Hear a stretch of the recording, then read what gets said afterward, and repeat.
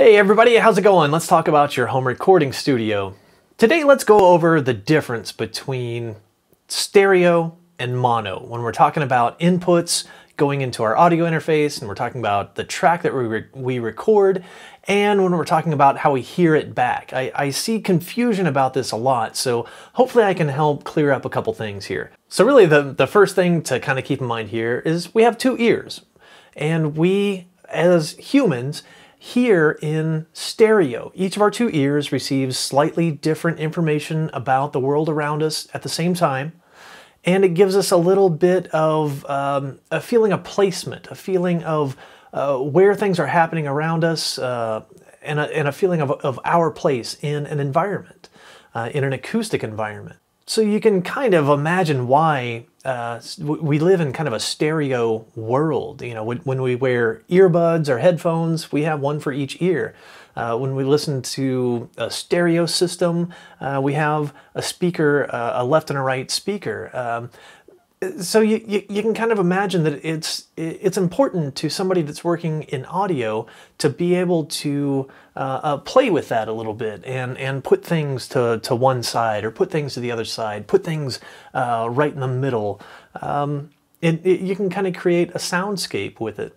But I see a lot of confusion when people want to record a mono instrument like a single guitar, a single voice, a single bass guitar, and the way they have things set up, they only hear it, when they play it back, they only hear it out of one ear and not the other.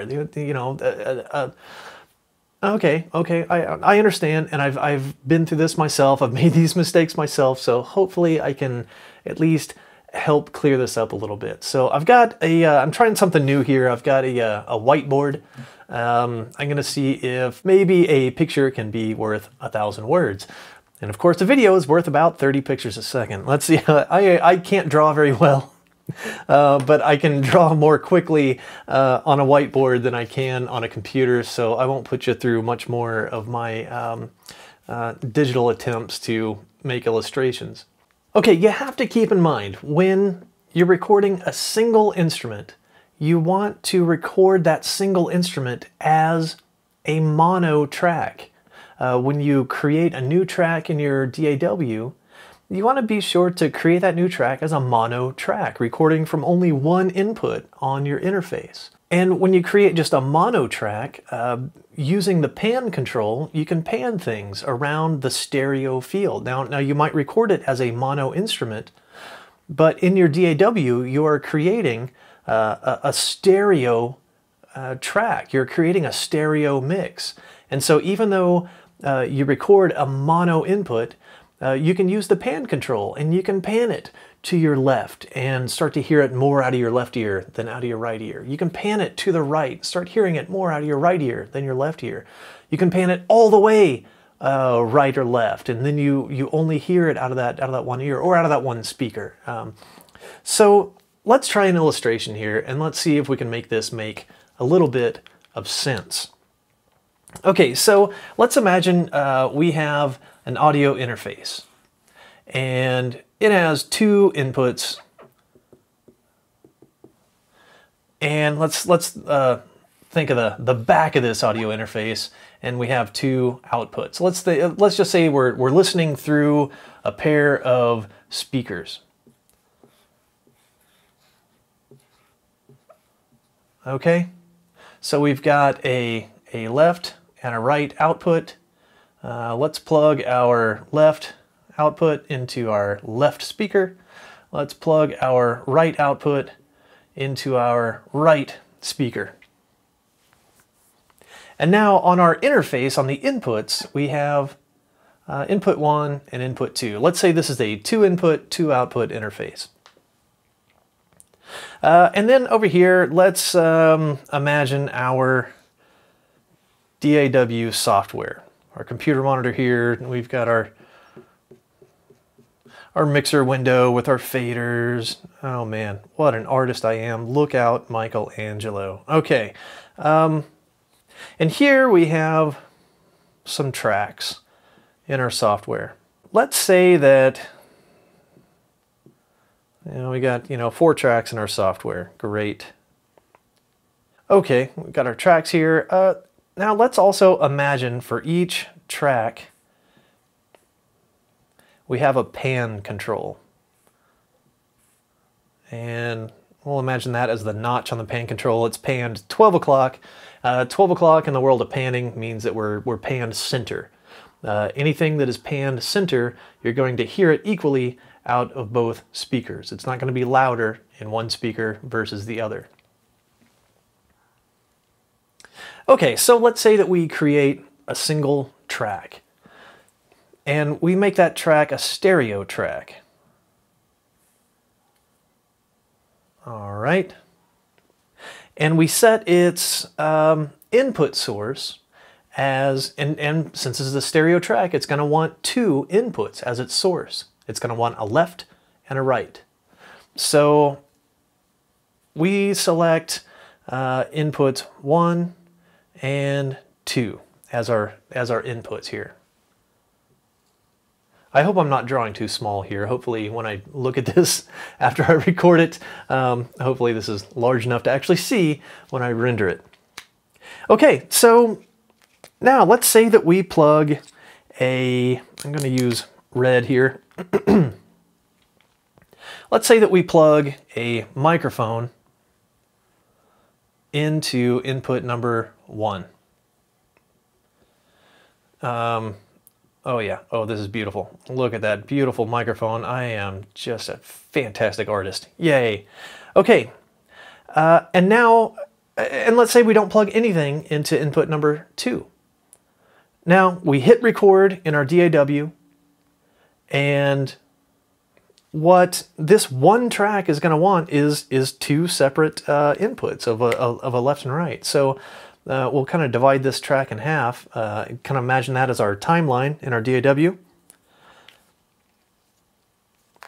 So what we're going to record, since we've told this for left and right, we want inputs 1 and 2. We've only got something plugged into input number 1, so when we hit record, only on the left-hand side are we going to get any information on our recorded track.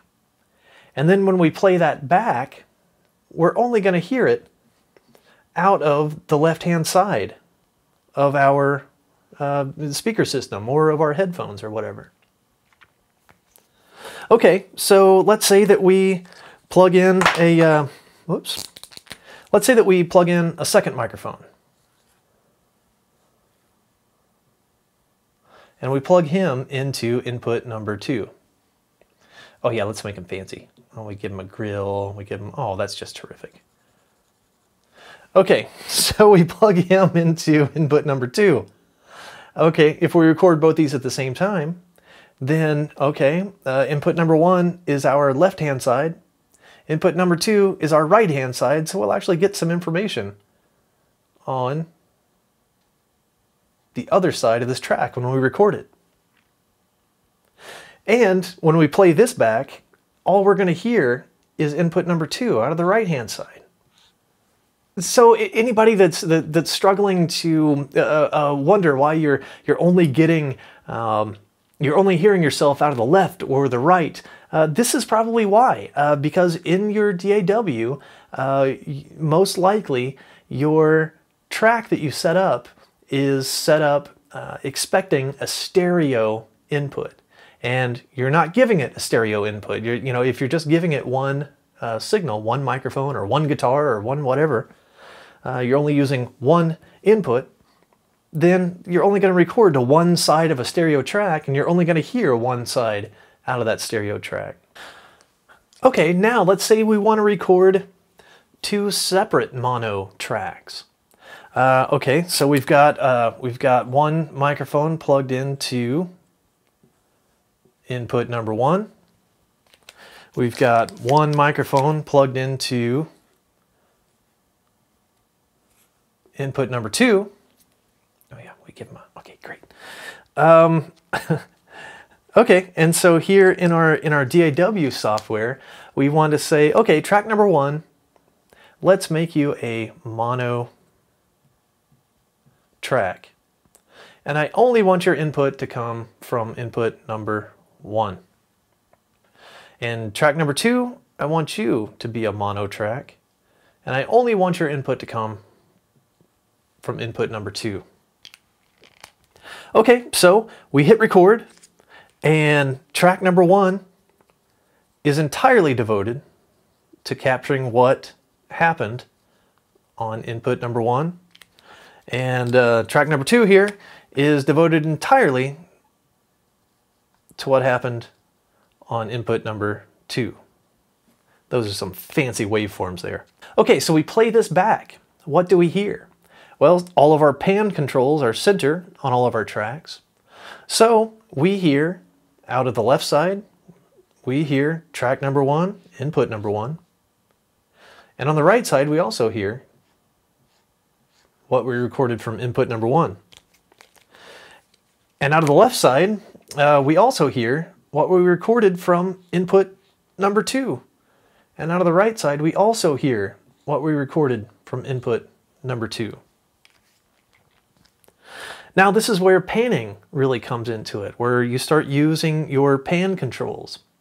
Now let's say that you pan track number 1 all the way left. What that means is that when we play it back, now we don't hear track 1 out of the right-hand speaker or your headphone or whatever at all. But track number 2 is still panned center, so we hear track number 2 out of left and right equally. Track number 1, we've panned all the way left, so we're only hearing it out of the left side and not at all out of the right side. Okay, now let's say that we pan track number 2 all the way right. Okay, well that means now track number 2 is not going to come out of the left speaker at all. So now we have track number 1 coming out entirely out of the left speaker, track number 2 coming out entirely out of the right speaker. So hopefully this gives you a little bit of a way to kind of visualize what you're doing when you're making mono tracks, stereo tracks, when you're using panning left and right, and why you're hearing what you're hearing. I mean, this is something that I know a lot of people struggle with when you encounter it for the first time. And it's when you're first starting out, it's really hard to make sense out of why you're only hearing yourself out of the left or only hearing yourself out of the right.